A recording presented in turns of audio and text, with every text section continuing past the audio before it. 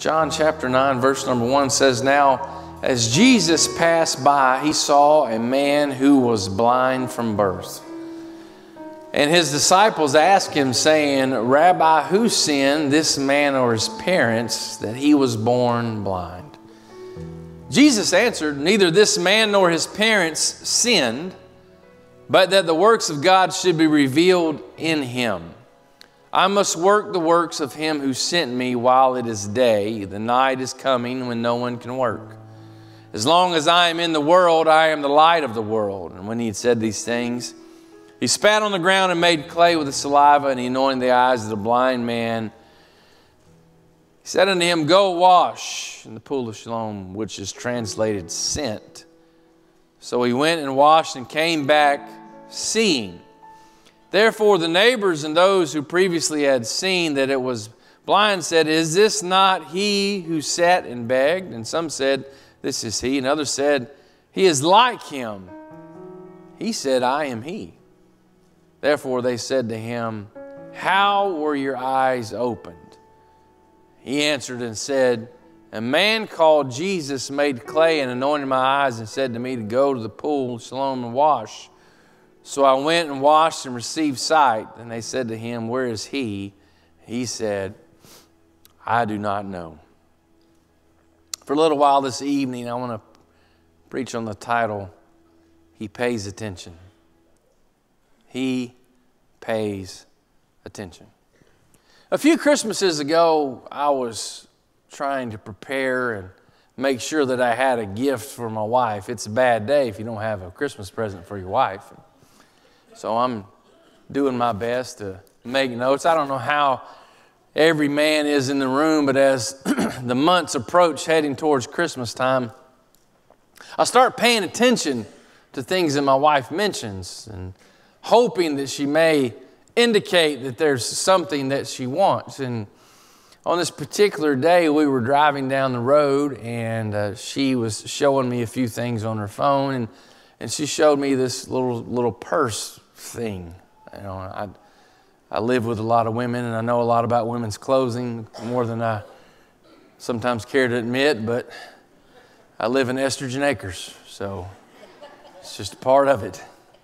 So I was noticing what was going on and seeing this, and I was trying to make a mental note of the brand and the model of what was there. And then she was telling me how much she really liked this particular purse and how cute it was and adorable and all of the subtle details and intricacies that make up a purse. I mean, and I was struggling, Terry Freeman. If we'd have been talking about a car or truck or something like that, I'd have been more in tune. But I'm really, really trying to pay attention because I'm thinking to myself, well, maybe, just maybe, this is something I could try to go and buy, and then I could be, you know, hey, my husband, he paid attention. So then she said this, well, it's sold out everywhere. I'm like, well, then why are we even talking about it?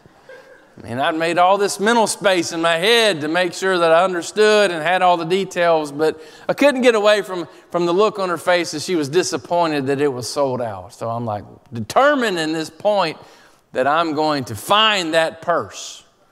So I did my due diligence, and it took me a few days. I signed up for websites that no man should ever sign up for. I got on news mailings and things, and I'm learning all this, and normally I'm pretty good, but man, I was really struggling to get this one. I had to work really, really, really hard. I'm still getting emails from things I signed up for because of that. But I found it.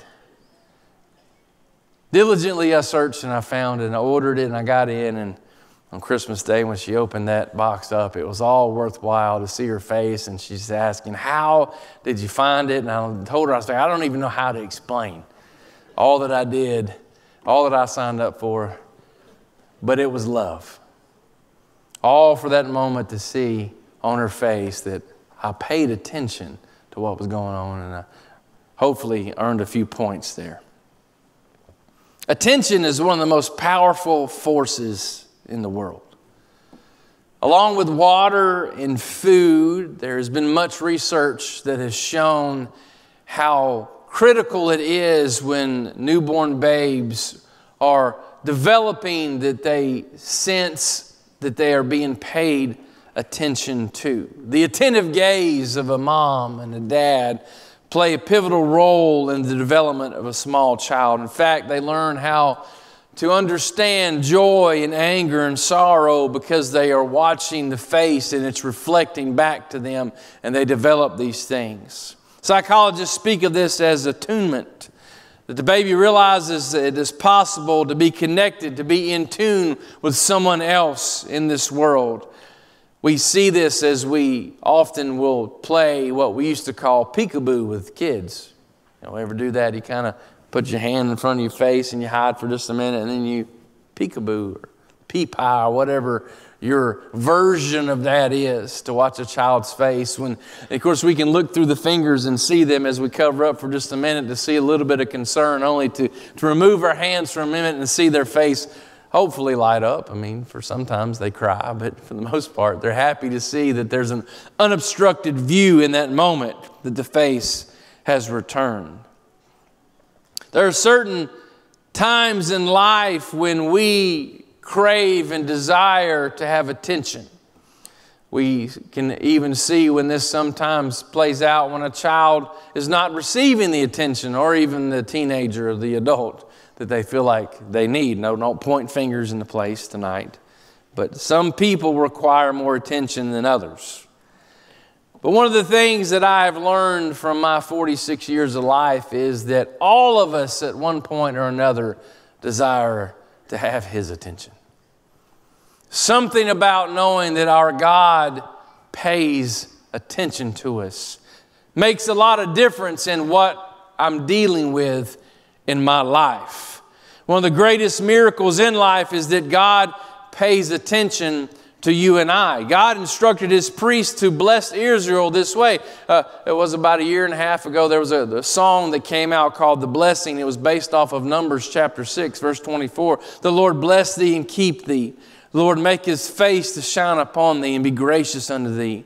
The Lord lift up His countenance upon thee and give thee peace. The Message version of the Bible says it this way: God bless you and keep you. God smile and gift you. God look you full in the face and make you prosper.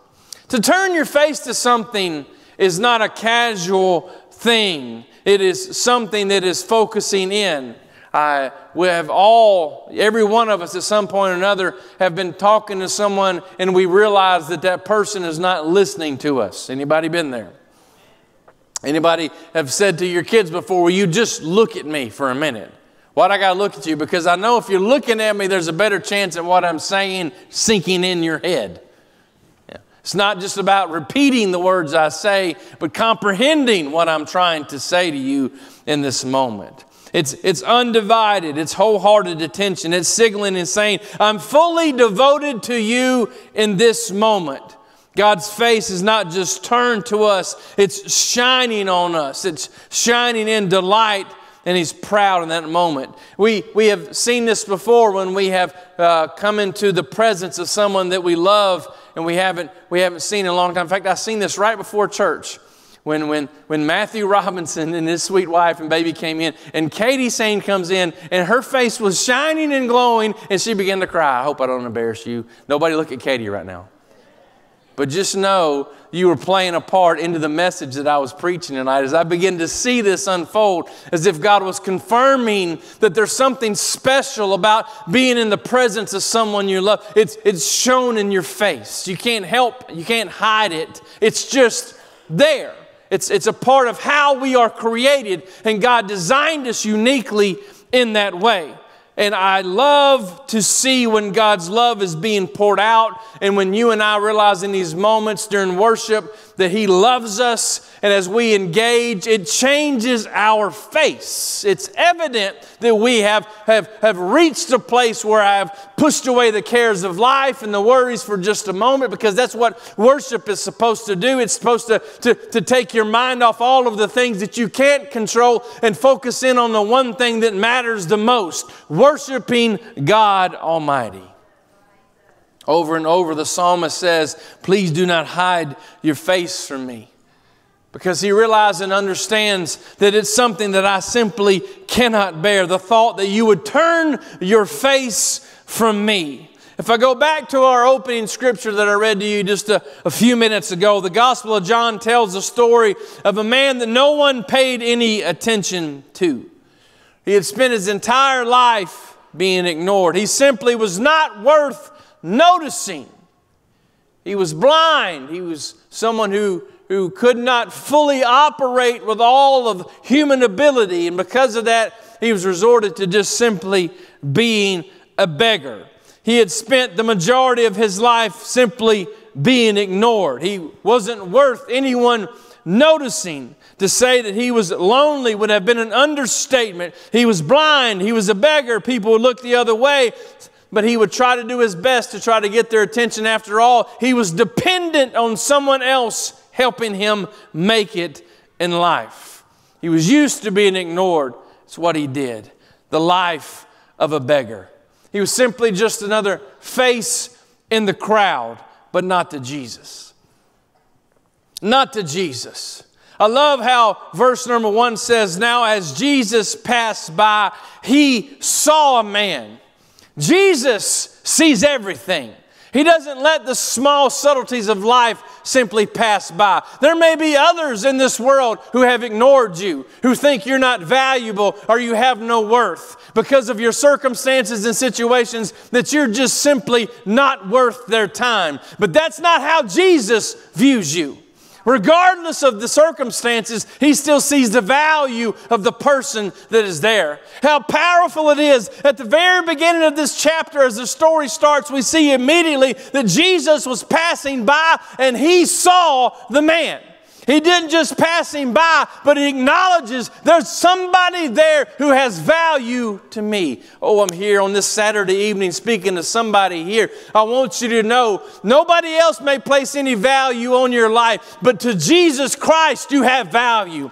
To God Almighty, you are one of His children. You are the very reason He went to Calvary and paid that price He paid. If nobody else would have acknowledged it, He still died just for you. He loves you. He pays attention. How many years had it been since someone turned his face toward this man? Jesus actually stops and looks at him, and he sees the hope or the hurt and the hopelessness of a life that seems to have no hope there. A simple, endless night. No one has ever seen like Jesus sees. No one sees your life the way Jesus sees your life. Jesus saw people that nobody else ever paid any attention to. Jesus seen people and the value they had when everybody else had said they're simply not worth my time or effort. He saw tax collectors. He saw a woman desperate for a healing that at the hem of his garment. He saw a widow that was given an offering. He saw children that the disciples wanted to push away. All of these things had value to him. He looked at the circumstances differently than human beings did. He pays attention. In Jesus' day, people believed in cause and effect type of relationships because it was easier for them to process things this way if there was a reason for why someone suffered, especially if they suffered in a horrible way. So we see in this moment as his disciples notice that Jesus is paying attention to this blind man. I'm sure in the uncomfortable of the moment, they said we should come up with a question. So they decided to ask, whose fault is it that this man is blind? Who sinned that caused this problem? Was it him or was it his parents? Because we need to wrap our mind around why bad things happen. Now, don't act like you're different than they are. It helps us in our mind to understand why tragic things happen. It helps us to process those. We don't like it when things happen for seemingly no reason. There needs to be a reason behind it so that we can better comprehend and understand. That way we can package it all together and put it on a shelf somewhere in the recesses of our mind. These disciples were uncomfortable in the moment. Instead of trying to think and process, why is it that Jesus has stopped and lingered on this man? And instead of trying to understand that maybe he's just wanting his face to shine on and allow this poor beggar to feel love for just a moment. That was something that was too uncomfortable for them. So they have to come up with a reason for why he's suffering the way he's suffering. I'm here to tell you, ladies and gentlemen, sometimes you're going to go through some things that's not going to make sense on this side of heaven. It's not going to be something that you're going to be able to neatly package and put together and explain to your family and friends. Sometimes things happen in life that have consequences beyond the right now. That have circumstances at play that go beyond where you are. He was blind from birth. How is it possible that an infant is going to sin in his mother's womb, but yet there was a thought in the day that that was a real reality? We know this because the disciples themselves are bringing this point out. Who sinned? Was it him or his parents? Because we can't handle that someone could just simply be born blind. His blindness was too depressing for them. He was a beggar that was too demanding for them. He was a product of sin in their mind that was too disgusting for them. John includes these details that tell us just how ignored this man had been. Matter of fact, it goes even further because after he's healed and comes back seeing, they're debating amongst themselves, is this really the guy? How invisible do you have to be to have spent your lifetime begging as a blind man only to be healed and have somebody argue and say, that wasn't really you that sat there the entire time? You know, he's got to be going, are you kidding me? I spent my entire life sitting right there and you don't even realize it's me? This should speak to how human beings have ability to disassociate themselves with things that make them uncomfortable. And I love how my God's not afraid to step right up in the middle of a bunch of uncomfortable. Ooh, He's not afraid of your uncomfortable circumstances. He's not afraid of whatever decision you've made that have caused things not to turn out the way you want them to be. He's not afraid to step right in the middle of the mess of your life. He's not uncomfortable with it. You may be uncomfortable. Those around you may be uncomfortable, but I promise you, Jesus is not uncomfortable. He's not afraid to step in the middle of your mess and come right up and look you face to face. Oh, somebody ought to be excited about what I'm preaching right now. That may be a simple message, but I'm here to tell you that He loves to come down in the middle of your calamity and get close enough to you that His face can shine on your face so that even in the midst of everything burning down, what you feel is His love shining on you. What the disciples were uncomfortable with is the fact that Jesus was showing him some attention. They didn't like the attention that was being shown. They're trying to somehow process why he's blind when all Jesus is trying to do is let love flow in a moment. That man wasn't having to qualify himself. He wasn't having to go through some 10-step process. But the Creator of all stopped in the middle of his procession to let his face shine in the middle of this man's dilemma. Woo! I'm going to get off track.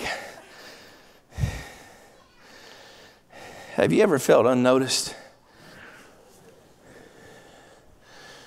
That's an uncomfortable question, isn't it? I'm going to ask you again. Have you ever felt unnoticed? Have you ever been in a place where others in the room simply passed you by as if you had no value whatsoever? Now, I'm going to get a little bolder right now. How many of you are willing to raise your hand and say, I have felt unnoticed in my life? Yeah. Anybody here ever felt unloved? Yeah. Anybody ever felt unwanted? Yeah. So this is exactly what this man was going through in his life. Unnoticed, unloved, unwanted. And it's in the middle of these circumstances that Jesus just simply stops and notices this man. I don't know about you, but something about that just makes me happy. You would think that the ones that were following Jesus would have been taking notes and trying to pay attention to what was important to the master instead of trying to qualify the sin that was there. Try to understand the value and the worth of a human being. It didn't matter about the sin. What mattered was the master was saying, I think enough of you to stop doing what I'm doing so that you can feel love for I'm speaking to somebody here. You feel unwanted and unloved, and on a Saturday night, God is stopping and saying, I'm willing to put my face on you right now.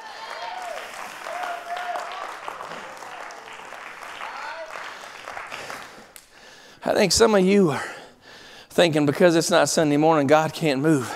But I'm here to tell you there's a Saturday night miracle in this place. Oh, I wish somebody buy in. There's a Saturday night miracle here. Something special wants to take place. You may have been feeling uncomfortable, but there's a God who is stopping. He sent a snowstorm to allow service to be changed so that you can make it on a Saturday night.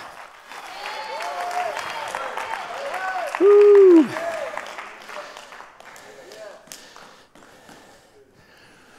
I've talked to those individuals. I've counseled them, the ones that have felt like they have been ignored, unnoticed, unloved, and alone. Different faces, different details, but the same feelings. I've counseled with that person in the office. I've prayed with them at the altar. Have you been that person? I want you to listen to what the Bible says. 1 Corinthians chapter 1, verse 26. Paul writing here, reading from the Message. It says, take a good look, friends, at who you were when you got called into this life. I don't see many of the brightest and the best among you. Not many influential. Not many from high society families. It's obvious that God deliberately chose men and women that the culture overlooked and exploits and abuses. Choose these nobodies to expose the hallowed pretensions of the somebodies. Whew, the world may say you are nothing, but God says you're a something. The world may say you have no value. You're just used up and worthless and have no other value that is there. But He says, no, I refuse to believe that because you're my child. You were created in my image. It's my blood that flows through your veins. And even if you don't love you, I love you. Ooh. Jesus understands. We don't have some high priest that can't be touched with the feelings of our infirmities.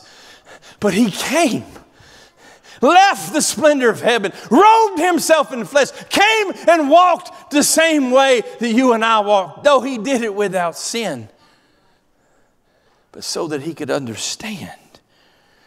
Isaiah 53:2 said, for He shall grow up before Him as a tender plant, and as a root out of the dry ground. He has no form or comeliness, and when we see Him, there is no beauty that we should desire Him. I know Hollywood and others always try to depict a portrait of Jesus. There's that rock star Jesus, you know, with the flowing mane and the glow, with blue eyes. Like, come on, do you even read the Bible?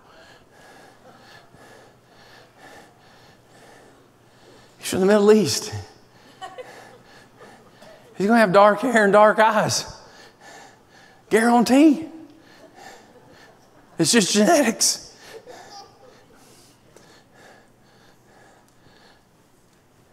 The Chosen.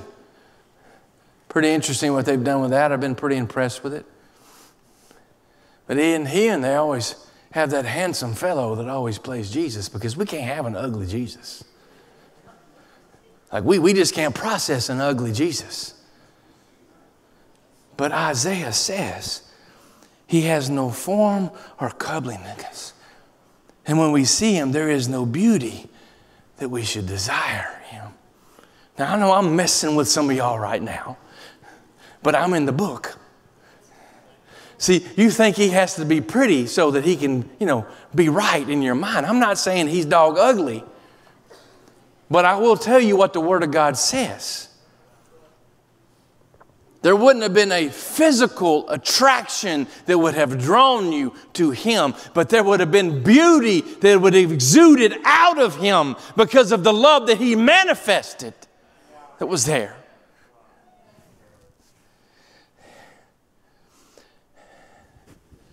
I was reading in my Bible this past week. Of course, you know, if you're doing a Bible plan, you're probably somewhere Genesis, Exodus, unless you're just a big overachiever.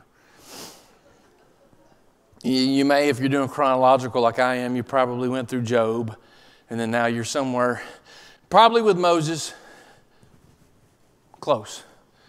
So as I'm with you, I'm right there, right? I'm reading my Bible, going through it, and I just love all the stories. But I was captivated in this moment with the story of Abraham and Sarah and Hagar, Genesis 16. You know, this is just... You know, there's so much good going on there. And if you're like me and you've been reading these stories the majority of your life, I don't know how you do, but I talk out loud when I'm reading. And even though I know what the story, I'll be reading, and y'all I know y'all probably think I'm crazy, but I'm reading, so we're over here in Genesis. I'm reading, and I'm going, don't do it. Don't do it. So Genesis 16, Sarah comes to... says, hey, I'm being historically correct here, so they've been 10 years back in the promised land. Because there are some theologians that believe that the reason they thought that they were barren is because they were not where they were supposed to be. That they had to get back to the promised land. And once they got back in the promised land, then it could happen. Now, you put that wherever you want to. I'm just telling you it's out there. But now we're 10 years back in the promised land. And it's not like they're spring chickens, okay? I mean, they're advanced. They get up and they hurt. They've reached that point of life. But there's still a promise.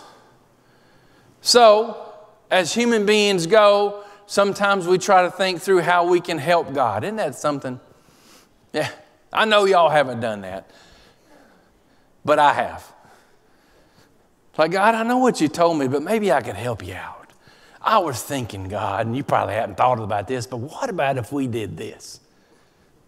So this is one of those scenarios where she goes to Abraham and says, why don't you just take my handmaiden here and you just take Hagar and you could have the child. Maybe that's how we can make this happen.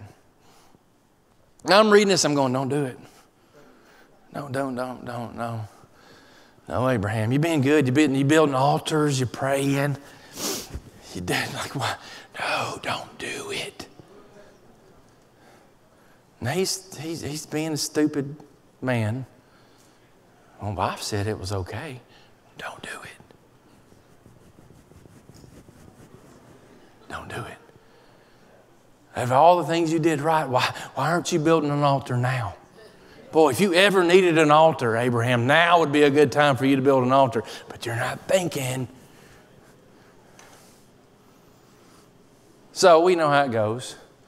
Immediately, I don't have to paint that picture.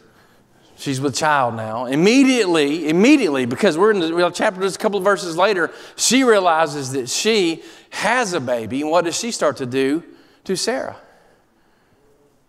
They do that thing that women do. My wife's not here, so I'm feeling a little bit of liberty. Nobody text her right now. Let her be. A bunch of dogs always turn it into her. You ever notice that when women are pregnant, even if they're not showing, but they're pregnant, what they'll do?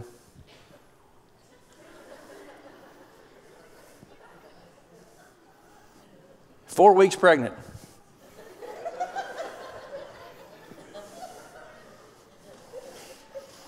She's going to blow my phone up later. Y'all bad. Now, this is what I see playing out. What's Saturday night in it? Boy, here we go. So I see her. She's going in. Hagar's in it. She's going in front of Sarah. She's like,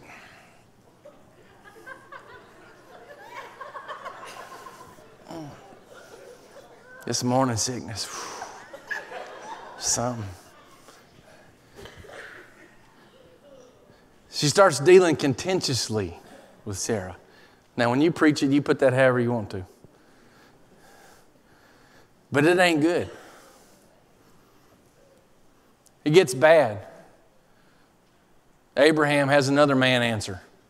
You do whatever you think you need to do. That's a man answering it. I don't know. I mean, what do you think we need to do? We find she leaves.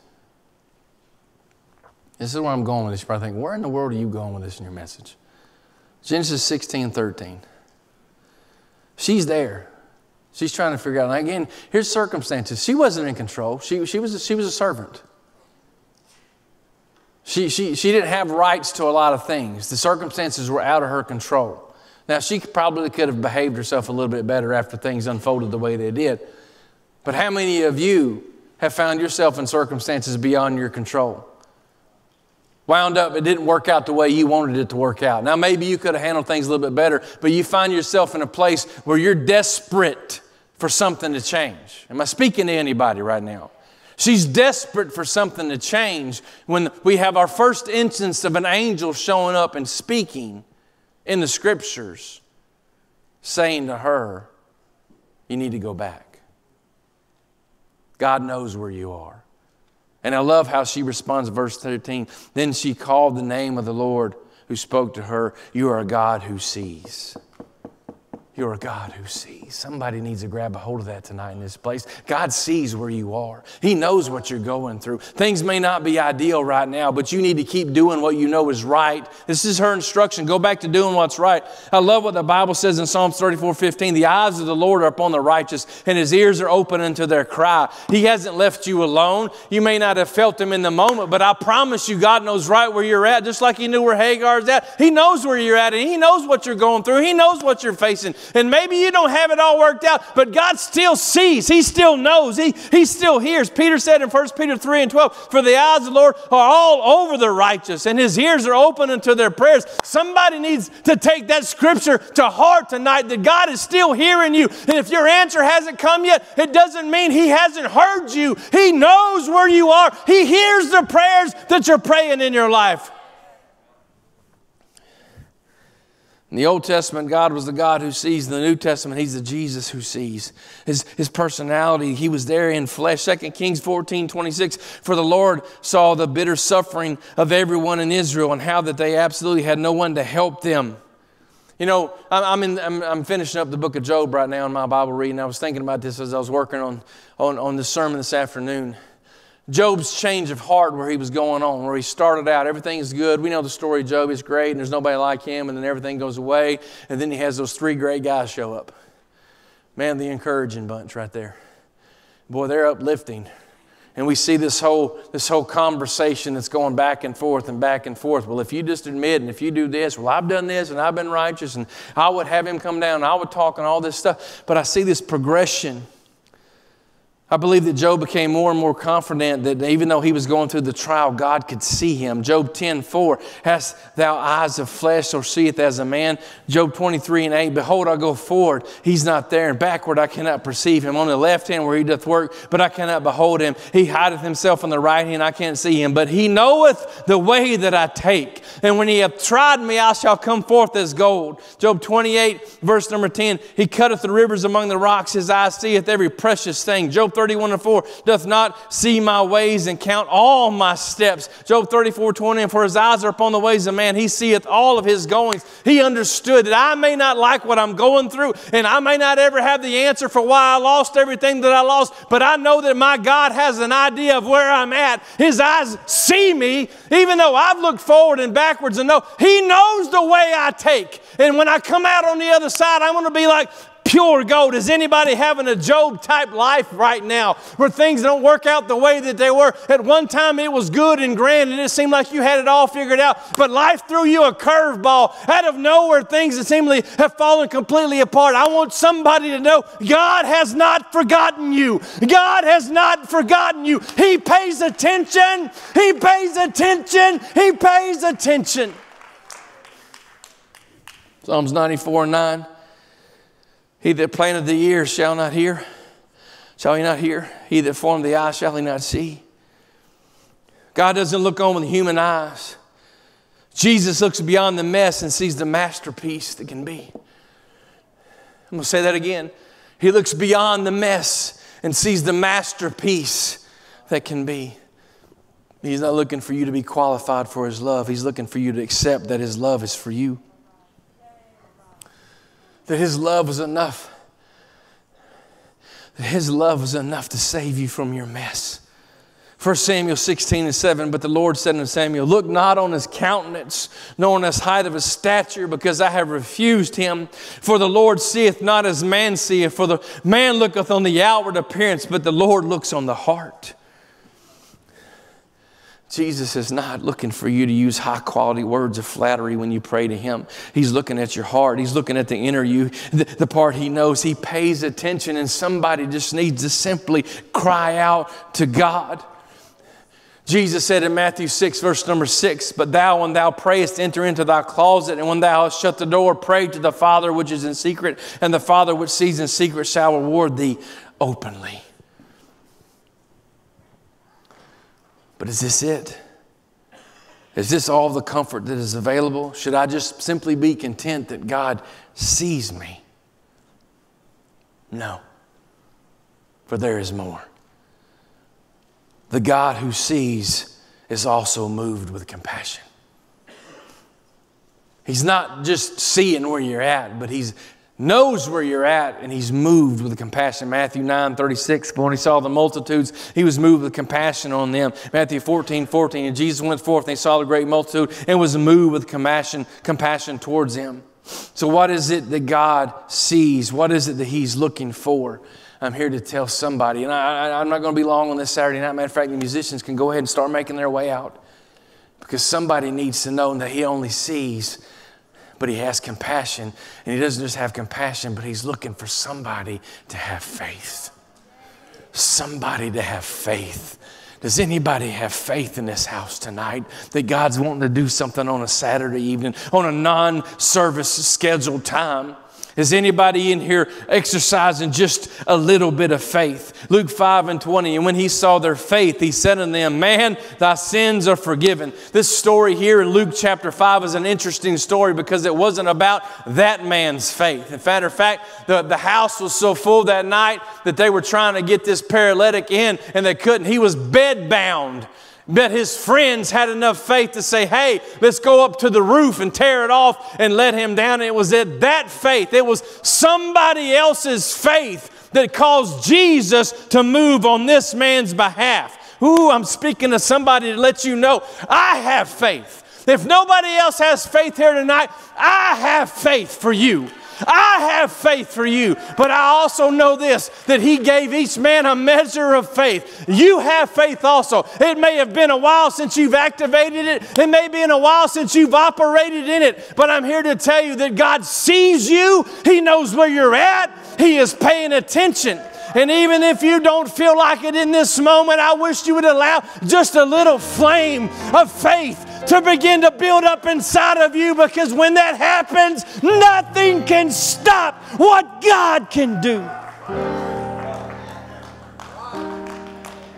It wasn't the paralyzed man's faith, but it was the atmosphere that his friends had created in this place. There's an atmosphere of faith in this house on a Saturday night. Stand with me right now. Here's the deal. He had to be willing to participate.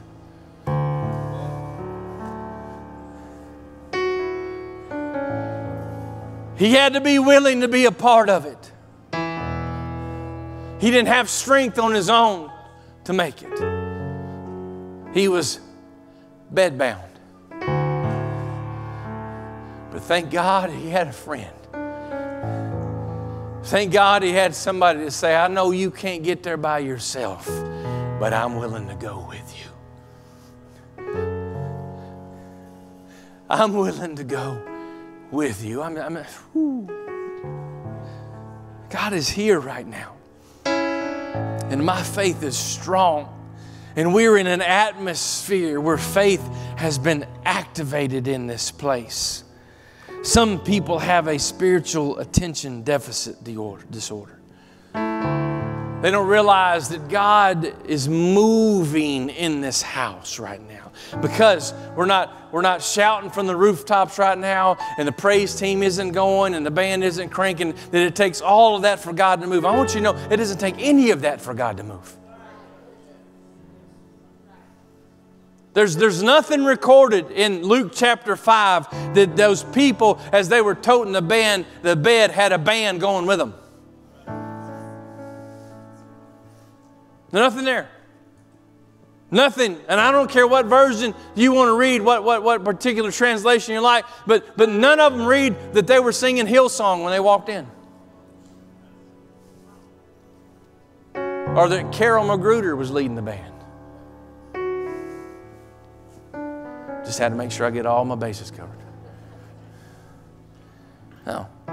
It just says those boys had faith and they refused to stop.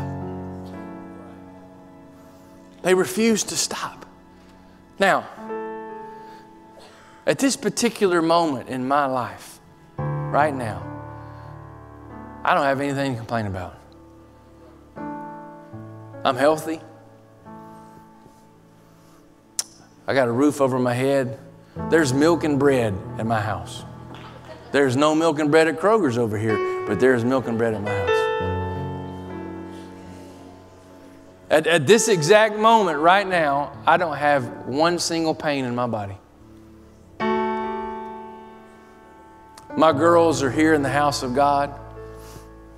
My wife is safe. I spoke to her just a few minutes ago. Mom and Dad are here. Like, I'm good. I don't have a complaint. But I know that's only me. I know that there are needs in this room tonight. So here's what I want you to know. I got faith. I got faith that God's going to do something. Now, don't you dare raise your hand on this if you don't mean it. And if you don't raise your hand, it doesn't mean you're going to hell. But boy, if there's ever a time that we need to be real, it's right now. Does anybody else besides me have faith that God wants to do something? All right, look at that. Look around the room. You see this? There is an atmosphere of faith.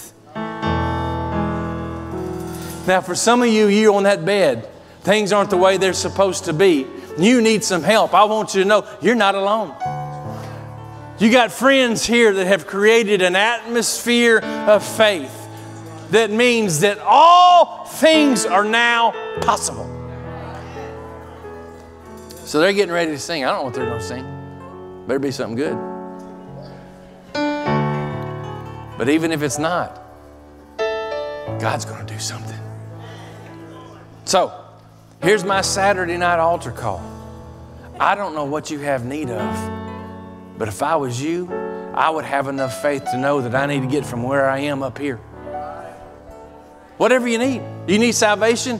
Today's the day of salvation. God will pour out His Spirit in this place. Somebody can receive the gift of the Holy Ghost. Here. If you need a healing in your body, I wouldn't stay back there. When you got friends here who have created an atmosphere of faith where God can do something miraculous, He pays attention.